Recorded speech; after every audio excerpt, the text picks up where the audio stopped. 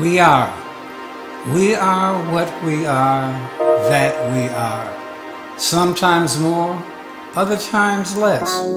We are what might have been, but never occurred. We are not the occurring experience of a whole or particular manifestation that was thought to have been.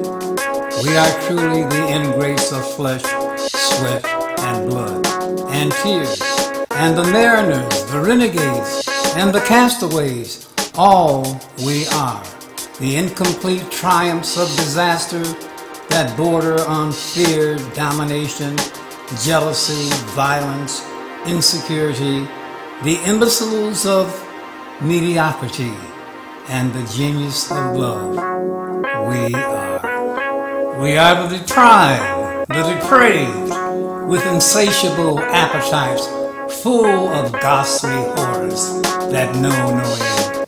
We are the plunderers, pimps, queens, bitches, punks, whores, and castaways that split up to regroup, mightier than before.